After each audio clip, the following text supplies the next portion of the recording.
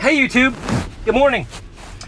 I'm just gonna go out here and do a quick drive today, and the purpose of this drive isn't really to test anything. I'm gonna do the Memorial Park route, but it's just to have a conversation about some things Elon said during the David Faber interview, and specifically around the point of Tesla FSD having its ChatGPT moment.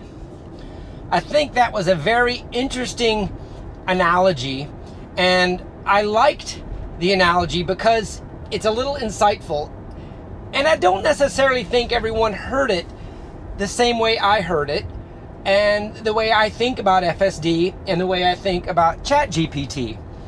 So yeah, let's get into it a little bit. So for those of you that are not familiar with ChatGPT, it is a relatively new product that is created by OpenAI, and OpenAI is a company that Elon basically helped found with a donation, and he said it was on the order of magnitude of $50 million to get it started. But he basically parted ways with it for various reasons, and there's a lot of other information about why he's no longer part of OpenAI. But they put out a product called ChatGPT and some other add-ons and APIs and things like that that people are able to play with. And what it really does is open up a large language model to everyone on the planet.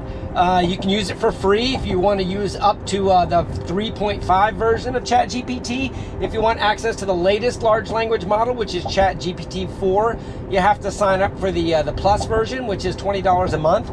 I highly recommend trying the Plus version if you do anything with code or want a little bit more better semantics, and maybe you just try it for 1 month and cancel it if money is the issue. But you ought to at least be aware of the difference between ChatGPT 3.5 and ChatGPT 4. I'm just giving this background because I highly encourage everyone to at least be able to understand what it is when we're talking about ChatGPT, because in order to have and understand what a ChatGPT moment is, you sort of have to have used it. Just watching the mainstream media or the newsreels about it, you're not going to get the same impressions that I think you need in order to understand the argument that I'm getting ready to make. So probably the first time I tried using it, I did some standard prompts and put some things in ChatGPT, and I was kind of blown away with the, and I just got to pay attention to the road, even though I'm looking straight ahead. Not enough tension. Anyway, and I think that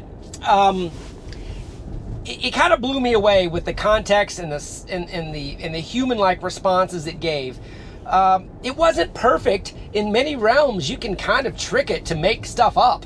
And I think I've even heard the term hallucinations being used for when it generates content in order to fill out its response, even though it's completely bogus and made up content. I'm going to edit my route here.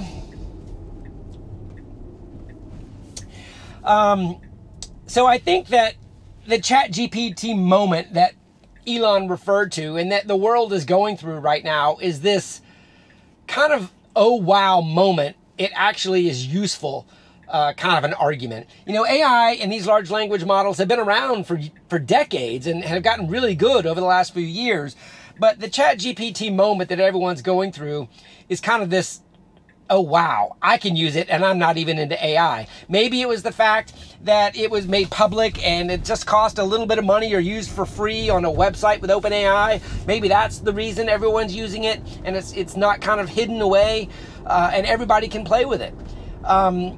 People like, in my family and my coworkers, people that are not very technical, when I show them how to use it and they go use it for themselves, they kind of have this oh wow moment. But every time I talk to someone about it, I do kind of have to caveat it and explain the things that ChatGPT does that isn't perfect, have to show them how it can make up book references that don't exist, of authors that don't exist, or it can, kind of lie to you a little bit, but not maliciously, but just in order to please its, large language model algorithm of filling out the next word. Sometimes it makes stuff up. You can even ask it if what it just responded is accurate, and it actually has enough context sometimes to know if what it said was accurate. But in the Okay, I'm going through a traffic circle here and just kind of paying a little bit more attention instead of talking. And okay, it butted out in front of that car, which was not good, and I had to tap the accelerator there. That was a situation where it should have had more patience, and it didn't. So to continue the conversation, so I think that knowing that ChatGPT isn't perfect and that you do need to use it as a user and kind of be aware of its flaws is an important part of ChatGPT, right? ChatGPT is not AGI, which is artificial general intelligence with self-learning and capabilities, but it is amazingly capable. So I'm going through this argument to talk about ChatGPT because, you know, while it is amazing and while it has flaws, to say FSD is going to have its ChatGPT moment, if you're going to use that same analogy, you can also use the analogy that it still has flaws and it's not AGI and not completely ready to be a robotaxi. So with the analogy of FSD will have its ChatGPT moment, I think we are very close to FSD having its ChatGPT moment in that same context, that ChatGPT is not perfect and needs to be watched and edited. FSD is not perfect and needs to be watched and have a driver in the seat and needs to be monitored.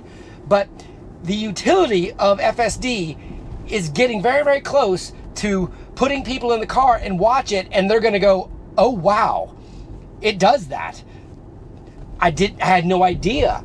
I had no idea they'd come this far. But those are the people that don't know, that aren't driving it out here every single day like me. This FSD moment is very, very close. Now I say that because I drive FSD a lot and I think it is very, very good, but I also know exactly where its flaws are and I know how to pay attention much, much closer when I expect it to give me some bad information or a bad outcome. Just like ChatGPT, I trust it for some things, but I know kind of exactly where I can look for the flaws that it might introduce. When ChatGPT becomes AGI or evolves into an AGI, now it stopped here for oh, sorry, here I am talking too much and I need to change my destination again. Look at me, I'm getting carried away, everybody. I think FSD being a robotaxi is a little closer to ChatGPT becoming an AGI. And we're not there yet. And I think this analogy holds water. But when Elon says, you know, FSD is going to have its ChatGPT moment and maybe later this year or next year, I kind of agree with that, using the analogy I've kind of outlaid here for what ChatGPT is today and what FSD is today. I love driving with FSD. I am much safer driving with it than without it. But I know very closely where it has issues, and I just pay a little bit more attention, and I'm a little bit more of an active driver in those situations. And in some areas, it really, really is better than me because of its camera 360-degree view. There's flaws with that, and those of you that have been following my conversations for a long time know I feel that the creeping behavior in order to get visibility with obstructions is a little inferior to the human.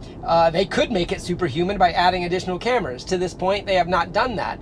You know, I think we do know we have a radar coming, but we're not exactly sure how that's going to help give lateral visibility in the future. But that's where we are, and this is the hardware. So there's a balance for a mass-produced car to manage cost, to manage, you know, the software, and to add only the sensors that are required.